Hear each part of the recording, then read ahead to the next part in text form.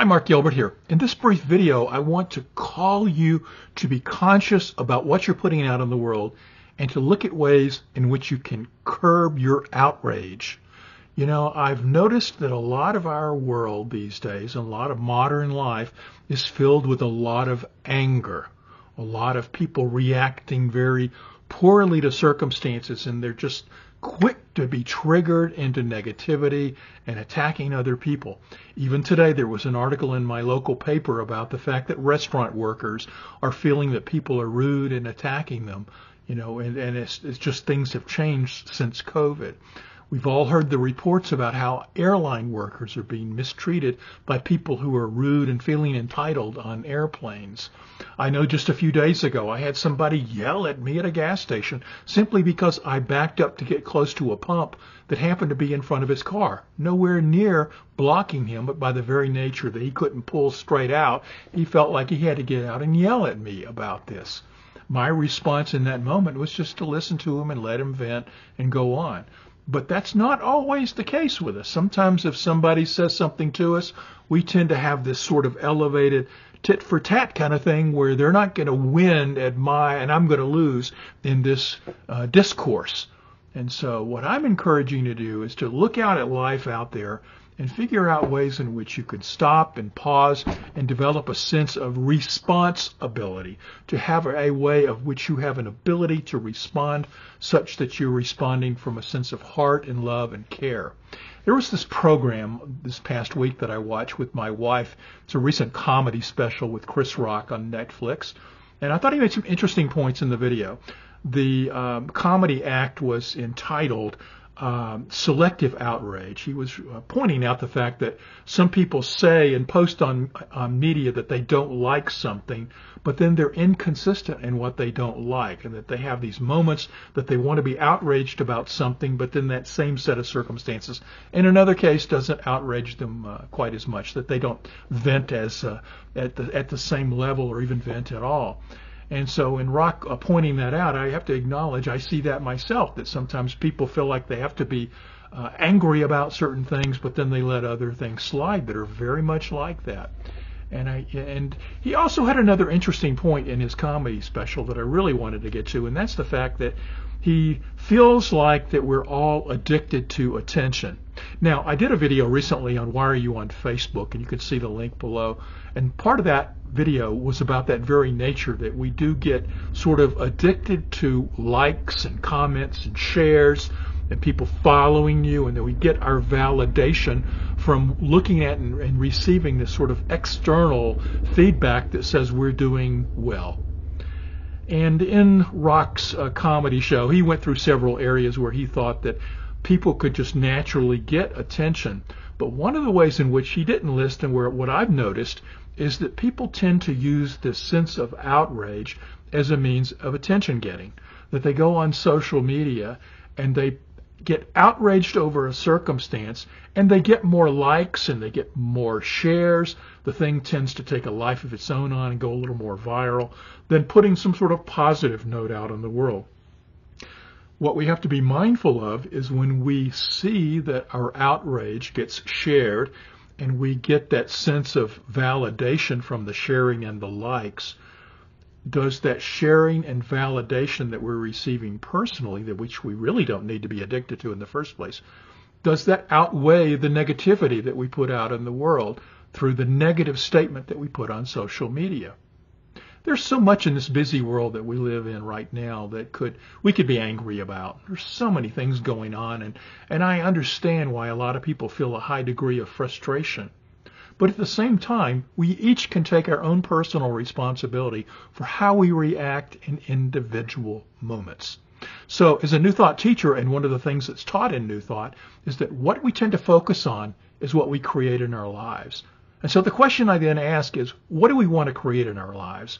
Do we want to create a world where everybody is angry about everything, that we live in a state of constant outrage by people where they're rude and mad over seemingly trivial things, but they can't let it go?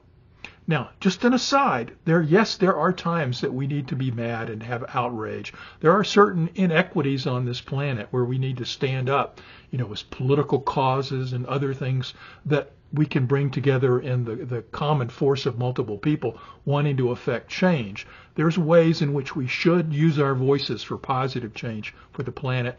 And there is actually a time, as humans, we're all going to get mad anyway. That's just part of the natural experience. But to channel that anger into a cause that we can make a difference on the planet.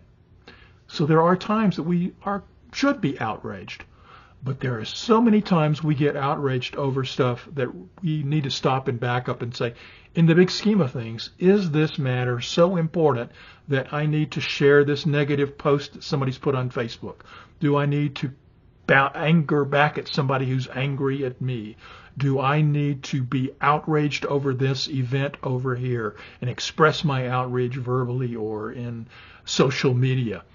We need to stop and look at all of the events of our life and say, what kind of world do I want to live in? Do I want to live in one where I'm getting outraged over everything that goes on? Or can I simply be outraged over the big political things and sort of back up and create a way of responding with a greater response ability? And how can we do that? How can we actually, let's say if we all had the intention to create a world where there was less anger and more love, that we had greater sense of care and concern for each other and less of a concern about wanting to catch people doing things wrong and jumping on them about it.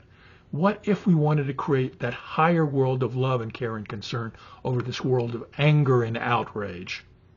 How do we do that?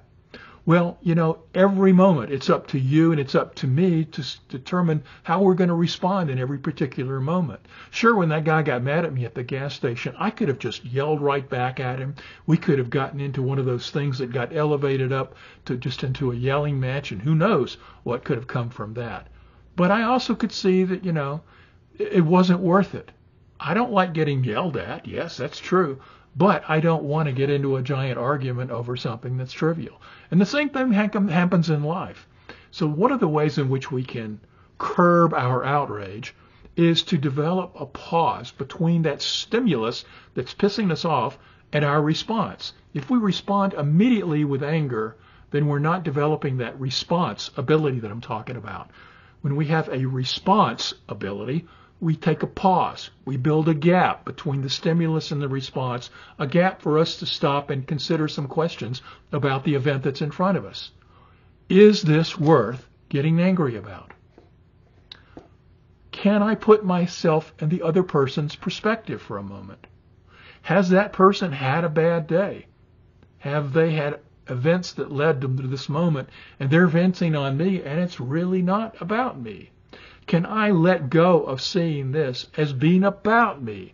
Because so many moments and things that we get angry about, we take a sense of personalness to it. Can we let go of seeing it as being about us? Can we let go of our interactions with other people being seen as an opportunity to win or lose, that there has to be winners or losers? On the one hand, the guy at the gas station, by letting him yell at me, you could say, oh, I lost. But maybe I didn't. Maybe by not responding and just sitting there and hoping for the best for him, which I could only do after he walked off, and feeling like there goes me on a bad day, hopefully not. But if I can have a sense of compassion for that person who was just yelling at me, or that person that I disagree with online, can I, for that moment, say that if I live their life, I might believe or act like they do, not to condone their behavior, but to just have compassion for them in this moment? Will that give me the opportunity to not have to be outraged? Can I let this go? So building a gap in, pausing and thinking, that gap allows us to put ourselves in the perspective of the other person, see that if we had lived their life, maybe we'd be acting like they did, and also choosing a higher and greater response in that moment.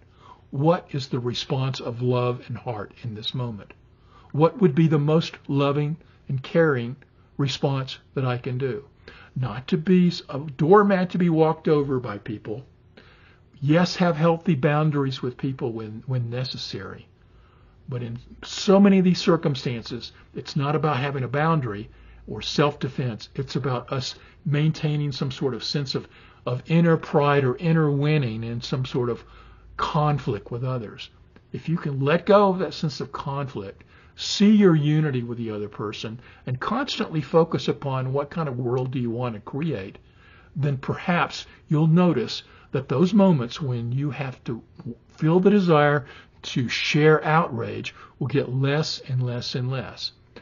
Bringing a sense of consciousness to every interaction with every person in every moment, and it's harder than it sounds, but it can be done.